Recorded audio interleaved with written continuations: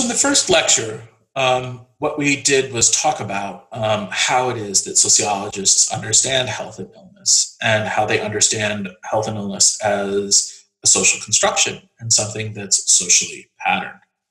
In this lecture, we're going to talk about how healthcare reflects ideologies and provide a broad kind of public health model, an ecological model for understanding health in a society.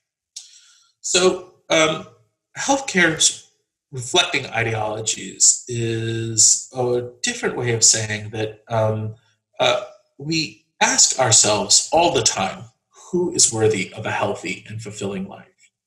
Is it everyone? Or not really? Do we not have an obligation to make sure that everyone has a healthy and fulfilling life? Almost no society thinks that everyone is worthy of a healthy and fulfilling life, in part because most societies define who's worthy of living a healthy and fulfilling life within what they think of as the bounds of their society. So in the United States, there's little sense of our obligation to people in Botswana having a healthy and fulfilling life. Some of us may have that as a commitment, but it's probably a pretty weak commitment. We may say that we have that commitment, but chances are we do very little to realize that commitment. And so usually it's bound nationally, that there's some national bounds to who is entitled to a healthy and fulfilling life. And even within those national bounds, typically it's circumscribed even more narrowly. So it's not just that people within our nation, but people who we think of as legitimate people within our nation. So many, for example, would say that even though there are people who work in this country and who have been here for over a decade, insofar as they are undocumented, they are not worthy of a healthy and fulfilling life. We do not have obligations to make sure that that happens. And so others think about this in deeply racial terms, that Native Americans they're responsible for themselves. They have their own lands, and it's not really our job to do anything about it. Or there are enough resources that go to Black people. Why should we care about this? They need to take responsibility for themselves, etc. And so when we ask who is worthy of a healthy and fulfilling life, often the answer to that question is influenced by our understandings of what a society should be like and who is a legitimate member of society. Our healthcare system is embedded within our larger society, and it reflects the ideas, values, and ideologies of our society. We've spent decades debating how to best distribute healthcare in society. And on the surface, it might seem like these debates are about whether healthcare is a right or a commodity. Healthcare is a right, or is it something that we can purchase? More fundamentally, though, our healthcare system at any given time reflects who we as a society deem worthy of a healthy life. And in general, in the United States, we deem elderly people as worthy of having a healthy life, and we deem working people worthy of a healthy and fulfilling life if they make enough money. If they don't make enough money, we deem them to be not worthy of having a healthy and fulfilling life. Why do I say that? Because we tolerate having tens of millions of people in the United States without healthcare, many of them people who work. And so we have said to ourselves, these people are not worthy of a healthy and fulfilling life because they're not leading good lives themselves, they're not making good choices, or because they're poor. And we try, and for the most part, are relatively successful at providing health to children in the society. But if you were a working age adult, we basically think that you're not really worthy of a healthy and fulfilling life unless you're reasonably well off. And our healthcare system reflects that. It reflects the choice that we have made and that we continue to make every day, which is a choice that says we're not really going to do anything to help the tens of millions of people without healthcare. And that is not consistent with what other societies have done. Now, the Affordable Care Act, which is sometimes referred to as Obamacare, tried to provide greater access to health. And so this meant the establishment of health exchanges where people could shop for health insurance, and insurances were required to cover certain essential services. That insurers were required to cover people regardless of their health status, so regardless of pre-existing conditions. The expansion of Medicaid, which was for poor people, to cover more people, and that Americans would be required, if they worked, to have health insurance. The Medicaid expansion and the work requirements have both been overturned. And it argued that employers with more than 50 employees must provide health insurance, and that coverage is extended to families and children until they were 26 years old, so that children had some period of extension. The expansion of Medicaid was challenged and overturned, and states now have the option of expanding Medicaid themselves or not, and the individual mandate required that Americans have health insurance above certain wages, and that also with the overturn. And with these two features, basically the Affordable Care Act is not coming close to achieving what we would call universal coverage, everyone covered by health insurance. And so, as I said, currently tens of millions of Americans do not have any health insurance. And this is part of an ideological commitment on our part to say that those people, unless they make some kind of different sets of choices, are not worthy of a healthy life or worthy of healthcare. And this should lead us to think about, again, some of the social patterns that influence access to health. But in order to more fully see this, I want to provide a kind of sociological picture of an understanding of what affects our health. So sociological or a social understanding of what influences our health. And the reason that I want to do this is to show how, again, health is not just a consequence of individual choice, but that there are many things that influence our health. And the analogy that we often use when trying to evoke this idea is that of upstream and downstream. So medicine tends to focus downstream, clinical, behavioral, and biological aspects of health.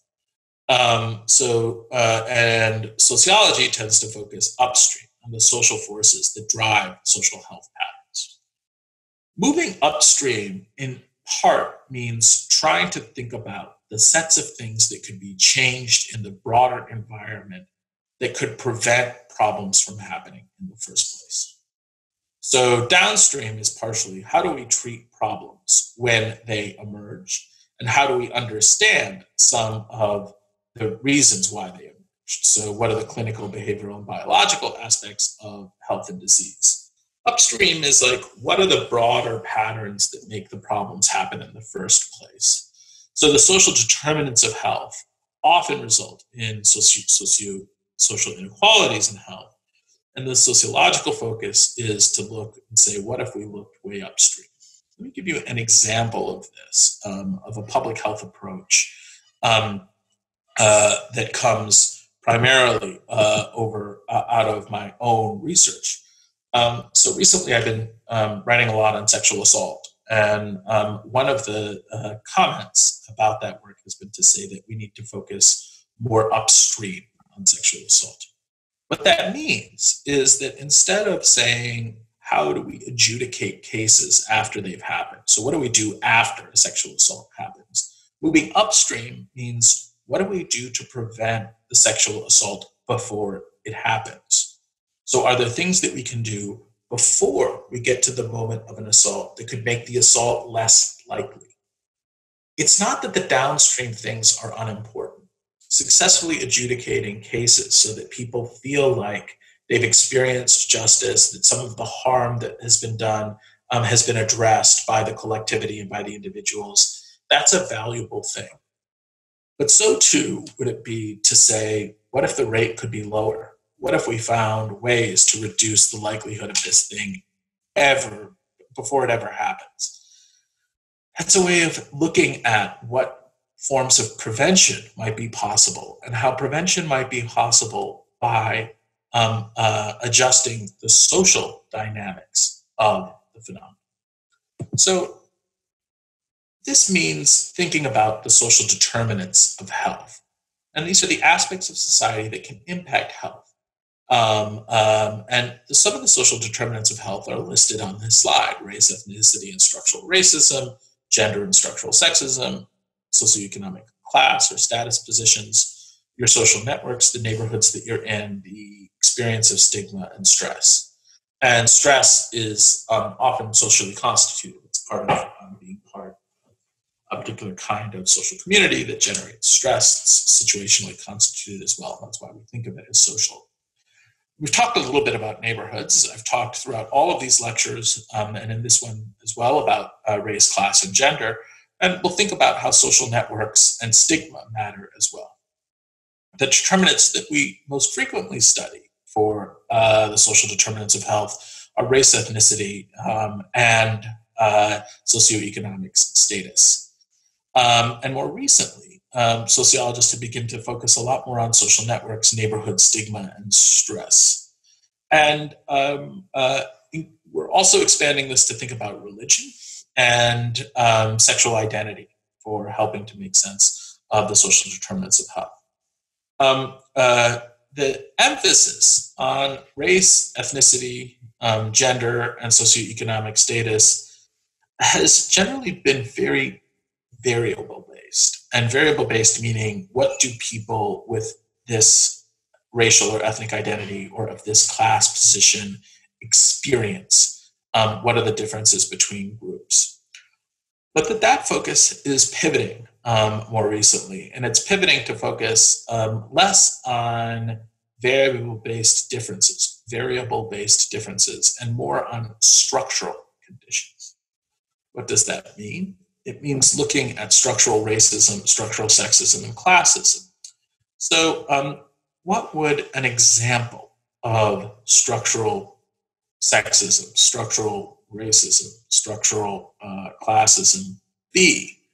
I'd like you to think about that for a moment, because we've been speaking a lot about race as a social institution, about gender as a social institution, and we've spoken less about it, but we could also think about class as a social institution. So what is it about the institutions that we belong to that might help produce racial differences or gendered differences or class differences in health? What are aspects of how institutions are arranged that could generate these outcomes? So this means let's not just look at what the behavioral differences are between the groups, but instead ask how our organization of society might build into its very structure negative outcomes for different groups. So one example of structural racism would be patterns of segregation that are sustained through a range of laws, like zoning laws, which continue to create highly concentrated racialized neighborhoods. This would be an example of structural racism, which has little to do with the properties of, say, African Americans, and a lot to do with the social policies that construct neighborhoods in a particular way, that particular way being along the lines of race. Others could be how health policies around maternity leave are structural sexism. So the fact that in the United States, women experience no right to paid maternity leave is a form of structural sexism, and that may influence women's health behaviors. So here we would look at the policies, institutional dynamics, and organizational rules that help produce race, gender, and class. Produce those things that generate some of the health outcomes. So that from a social determinants of health perspective, looking at these differences by race, class, and gender doesn't just mean looking at people, but it means looking at the institutional rules and policies that produce people. Stigma and stress serve as the reason linking the other determinants of health. So it may be that there are stressful features of networks or stressful features of sexism that result in negative health patterns. So what does that mean? What it means is that people may experience a stigmatized identity, an identity that is seen as not changeable, and that results in negative interpretations by others within a society. So coming from a working class or poor background can be a stigmatized identity. People may make fun of how you pronounce particular words. People may say, oh my God, you're so trashy. So that there would be phrases like, oh, somebody is poor white trash, or they're very ghetto. And these are phrases that stigmatize individuals from their, given their social background, and suggesting that they're from a particular kind of background or neighborhood or experience that is a bad one. This can induce all kinds of negative impacts upon people.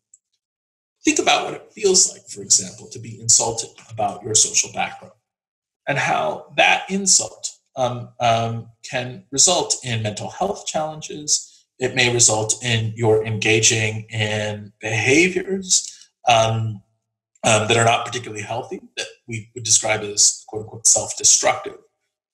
Stigmatization and stress have significant impacts on people's health, and such stigmatization and stress are often socially produced. They are things that we do to others, or that, put differently, people have done to them. The stress that working class people are under is truly profound. The stress of not knowing whether or not you're going to have enough money to be able to pay for your rent, or for your children's medicine, or other things like that, is a tremendous stress which has significant health impacts. Stress is deadly. And the people who experience the highest degrees of stress tend to be people who are poor. Research on poverty, for example, notes that poverty is very cognitively taxing. What does that mean? It means that to be poor occupies an enormous, or requires an enormous amount of cognitive effort. You constantly be thinking about things. You have to do that in ways that rich people just don't. I do not live in the condition of poverty. And one of the things I never really think about is where my food is going to come from today, tomorrow, this week, or even this month. I just know that I'll be able to get food somehow. It's not something I ever have to think about. If I don't have enough food in my fridge, I can order food or quickly go to the grocery store and buy whatever I want. Poor people don't experience that. They experience a kind of cognitive taxation, because they constantly have to wonder, where is my food going to come from today? Where is it going to come from tomorrow? Where is it going to come from this morning? Where is it going to come from this evening? What are the consequences of my going to bed hungry? These are significant taxations on people that induce stress. I also noted in the first lecture that we see huge differences in stress depending upon your position within a social hierarchy. So if you've ever been at the bottom of a social hierarchy, you know how stressful it can be, and how brutal that experience can be, where you experience people brutalizing because of your position. So this might be something where you think about what it was like to be a freshman or in your first years in high school versus a senior, or a new member of a team versus one who'd been on the team for a while. People remind you of your social position, and the greater the hierarchy, the stronger the hierarchy, the bigger degree of a hierarchy, the more stressful the experience is at the bottom. As I mentioned before, looking at different primate societies, different kinds of primates. So if you look at bonobos versus gorillas, versus other kinds of primates, they have different hierarchical structures. Some of them are really hierarchical and some of them are much, much more equal. And one of the findings among primatologists, people who research these different primate groups, is that those primate societies that are really unequal, that have huge differences between the person in power and the person who's dominated, the dominated people die at much younger ages than the dominant people. Primate societies that are more equal have a more equal distribution of death, that they generally age to similar levels. So this all points to the social determinant of health, that the amount of stress that you have, the stigma that you experience, the neighborhoods that you're in, all influence you.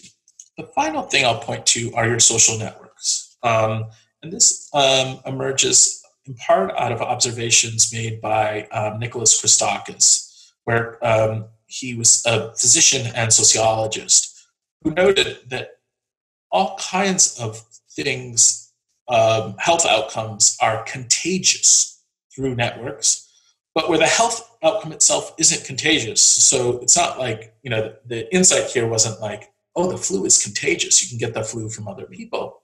It was that things that don't seem like they should be contagious are likely contagious through networks. So in Christakis' instance, he was interested in how heart attacks seemed to be contagious. That if you had friends who experienced heart attacks, you may experience a heart attack. Or obesity was contagious. If you, in your network, obesity tended to move through networks. The insight here is that the people around you influence your health. The networks of association that you have influence both your behaviors and your outcomes. All of this, race, ethnicity, gender, class, networks, neighborhoods, stigma, and stress, point to how health outcomes are not just a product of your own behavior. Instead, health outcomes are also a product of the relationships that you are embedded within. So that when we look to see why it is that there are differences in health, we can't just look to say, what are people doing that produces that health? We also have to ask, what is being done to them that produces that health outcome? Again, this is a classic approach of the sociologist, which is to say behavior matters, but behaviors are typically produced under social conditions not of our own making, or not strictly of our own making.